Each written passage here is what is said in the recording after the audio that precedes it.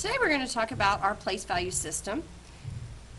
Our place value system is based on powers of 10. So on the teacher's side, which is the right side of your journal, we're going to start our notes on place value.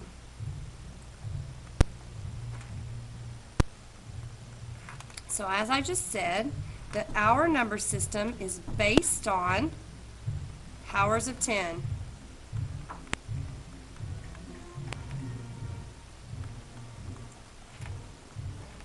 What this means is that every time we multiply by 10, our numbers grow. Every time we get, when we're counting, when we go 1, 2, 3, 4, 5, 6, 7, 8, 9, our numbers grow to 10. And so you can see this happen on a calculator. So I'm going to switch over to a calculator. If I start with the number 1 and I multiply by 10, watch what happens to my 1. It grew from just being 1 to a 10. Now watch when I multiply by 10 again. What do you think is going to happen? Turns into a 100. Multiply by 10 again. Turns into 1,000. If you notice, our numbers are growing from the right to the left, so it's getting bigger. That 1 just moved over places, didn't it? Even though we read numbers left to right, our numbers actually grow right to left when we're talking about whole numbers. So, we're going to be dealing with whole numbers for the next few videos. And whole numbers are counting 0, 1, 2, 3, 4, and so on. Like I just said, we read numbers from left to right.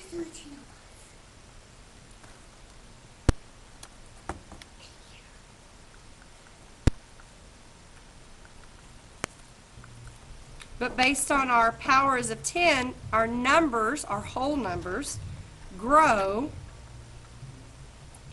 from right to left.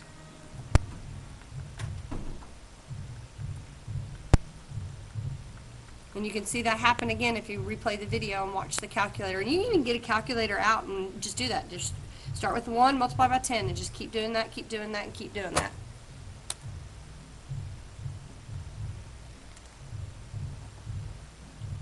Okay, so another thing to remember about our place value system is that we should be able to read numbers, we should be able to write numbers, and we should be able to order numbers.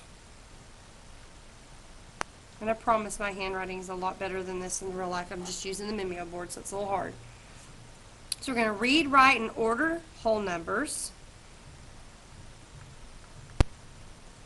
Through, in 5th grade, we have to go all the way through 999,999,999,999. Wow, big number. The order that you put numbers down does make a difference. So, the order of digits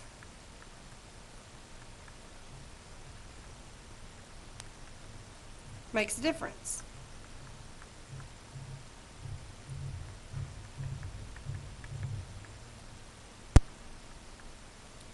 So on your side of the paper, I want you to write down a number. Let's say you write down 82.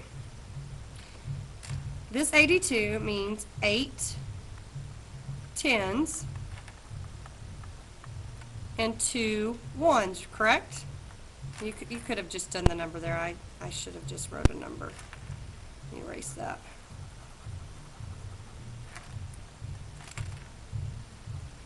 So 8 tens and 2 ones, which is 80 and 2, correct? What happens if I flip-flop those numbers? I'm still using the exact same digits, but now I'm doing 28. Is it still 8 tens and 2 ones? No. Now it's 2 tens and 8 ones. So it takes on a whole different value based on its position, which is what place value is all about the position of a number and its value. So now that's actually 20 and 8. So if I gave you a number like, if I gave you the digits 3, 2, and 9. And I told you to order them so that you make the largest number possible. How would you do that? I want you to try that real quick on your student side.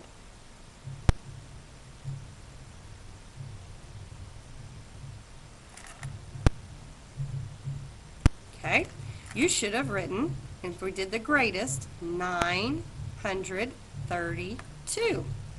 Now take those same 3 digits, the digits aren't changing, and I want you to create the smallest number you can. Go ahead and try that.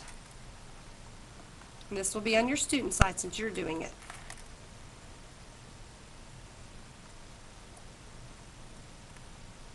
You should have done 239. That's the smallest you can create with the same 3 digits. So, once again, going back to this idea, the order of the digits makes a difference in its value. Oops. We're going to just keep it at that pen. In a number's value. All right. So I'm going to go to this page and I'm going to erase what I had here. I'm going to give you some more notes. Remember, I have limited space when I'm writing. You keep writing on the same page. Don't turn the page and go to another. Make it all fit on that one teacher page. All right. A few more notes to take about this. 0 is super important in place value.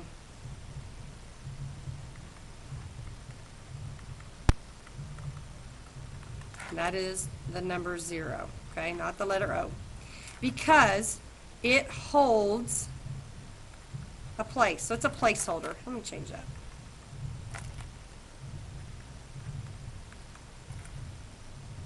So 0 is a placeholder. If I want to write 203, and I know I hear 2 and I hear 3 because 200, can I write it like that? No, that's only 23. So instead, I've got to use 0 to hold the place of the value that I don't have. So if I want 203, I have to put 203. See how the 0 has held a place so that I can have 203. Another thing to remember is when you're saying a whole number, you don't say and.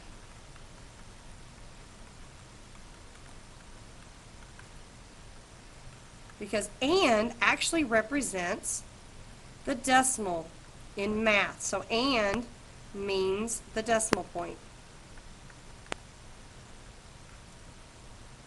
Okay? There are 3 forms that we use when we're discussing place value. Our first form is called the standard form.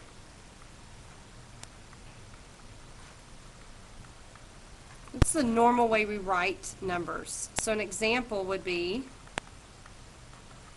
if I said 2,373. That is standard form.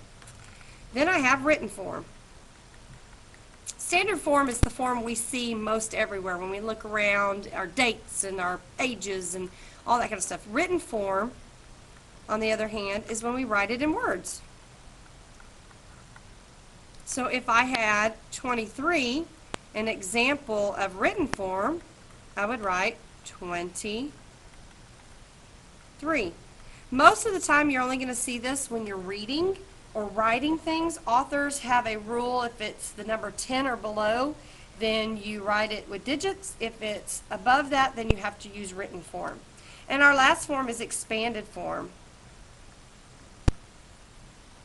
Expanded form is really not used very often, but it's very important so that you can see the value of each digit. So it helps us see the value of each digit.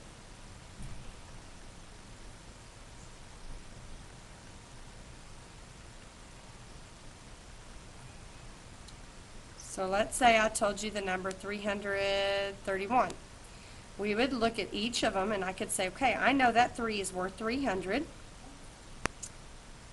Let me put a little plus sign. I know that 3 is worth 30. And I know that 1 is worth just 1. So this right here, that's a 0, guys. Sorry, I get fast and it looks like an 8. That would be expanded form. And those are the notes that you need for the next quiz, which will be on Edmodo. So you just have to finish this up and click on the quiz and take it.